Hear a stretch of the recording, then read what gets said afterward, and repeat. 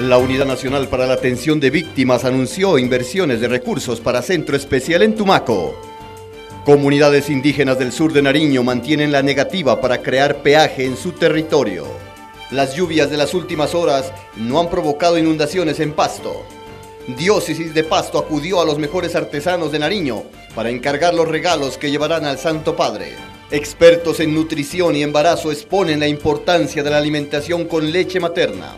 Comunidad empresarial de la región conoció las bondades de comercio con China.